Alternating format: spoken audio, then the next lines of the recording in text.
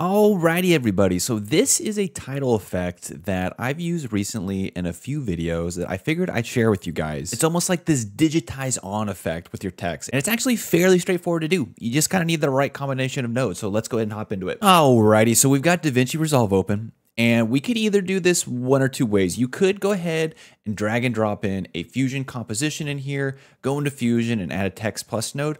Or what you could do, and what I'm going to do is I'm just going to go over to my effects menu, go to the titles, and drag and drop in a blank text plus node. Now I'm working on a 1080p timeline at 30 FPS. This isn't going to matter for you and your own projects, but just figured I'd let you know. And unfortunately, we cannot do the things that we want to do just on the edit page. While there are a lot of controls, what we're going to have to do is either right click on this text plus node and hit open in Fusion, or just click this little magic wand. Let's go ahead and hop into Fusion. Now for this particular title animation, I'm going to say there's two parts. There's going to be the first part, which is going to be the actual animation effect. And then the second part will be the actual look of this to make it feel a little bit more digital. So we're going to start with the animation first and then go into the look in the second half. And so one of the first things that we want to do to make this feel a little bit more digital is choose a good font. Now there's no wrong answer for this, but the one that I'm using is called LCD Phone. It's this blocky kind of pixel 8-bitty looking kind of font. It's a completely free font. If you go to dafont.com and type in LCD Phone, you should be able to find it, or you can use whatever you'd like. And if you've never installed a new font before, you will need to restart DaVinci Resolve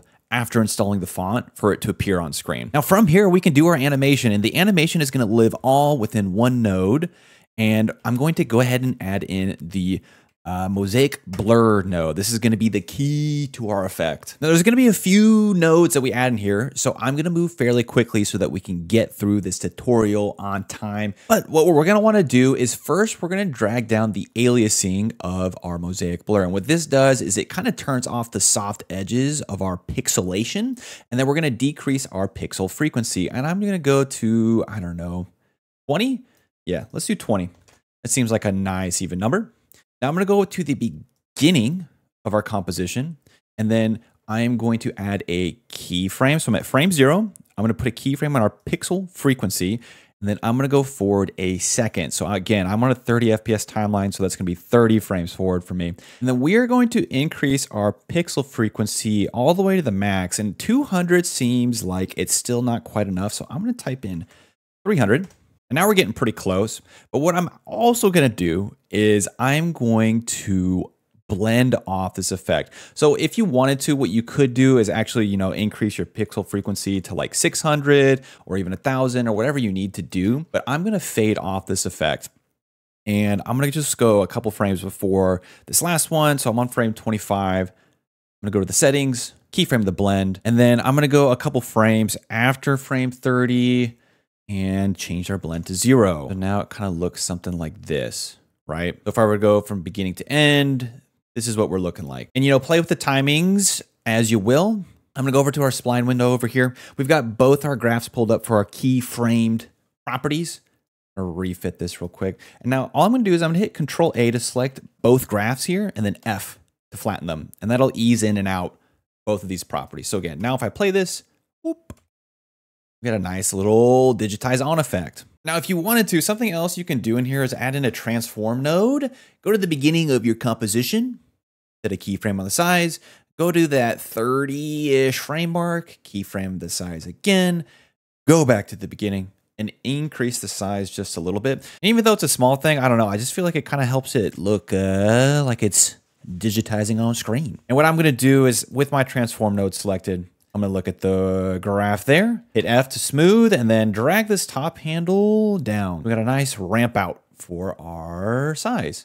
So that's the animation itself. If that's all you were looking for, congrats. From here, what we're going to do is make it look more good, more better. Now, if you're ever struggling with how to make things look the way you want them to look, well, it's okay to look for inspiration. And one of the places that you can do that are sites like Behance. And for this particular animation, I found this mock-up that Mr. Michael Wrigley did for Cyberpunk 2077. And it's this whole breakdown of the design of some of the UI that they used within, I don't know if this is actually used in the game or not, but I just thought this was really cool. There's like a soft, almost like retro glow. If we zoom in here, You can see some scan lines, and one of the cool effects that they have is almost this like layering of whatever UI element that's being put into place. So when I'm looking to create effects, what I'll do is I'll take something like this and try to reverse engineer it in DaVinci. And mine isn't going to look one-to-one, but we can get close, you know? Let me go ahead and minimize this. And the first thing we're going to do is we're just going to add a glow. And I'm going to use the very basic glow. It's the not soft glow or anything like that. It's this glow right here.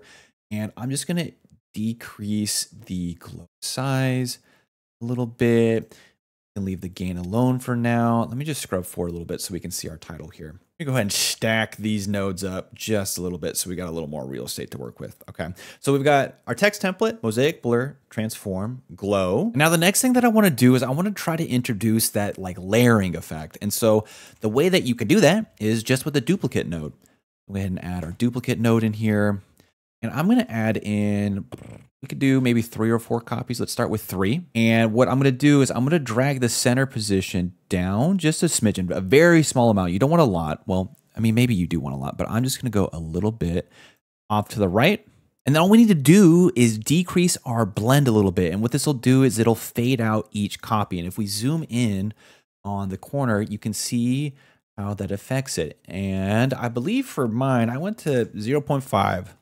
Nice even number. And you know what, real quick, I'm sorry, I know I'm kind of going a little bit backwards, but let's change our colors so that we're not just the basic white. Let's do maybe a nice, oh, this is kind of cool.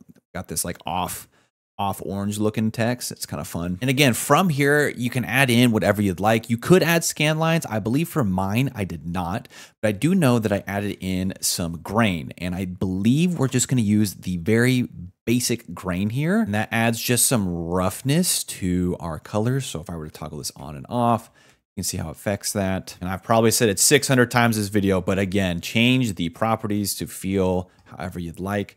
And I think the last thing that I do, normally when I do anything kind of digital, one of my go-to cruxes is to add some chromatic aberration. And that's going to live up in your effects tab in the Fusion page. You're going to go to, I believe, templates. If you click on the templates option here and then search for chromatic aberration, you should see this tool right here, and go ahead and drag and drop that in. And that's going to add these little fuzzes off the side here. So again, if I were to play this from beginning to end, we got a pretty fun looking digitize effect. And if you wanted to, what you can do is you can actually take this text plus preset, go into your media pool, you can drag and drop it up in here, and now you'll have access to it for this project. Or what you can do is you can toggle on your power bins, go and drag it into your power bins folder, and that will give you access to this effect across any project. And if you are looking to save it as an actual title preset for you to drag and drop in from the effects tab, I will link a video that'll walk through how to do it. There's a ton of different ways to save presets and macros. And so if you're curious about how to do something like that and save it over here, I will leave a link to do that. But I hope this helped you guys, and I will catch you in the next one.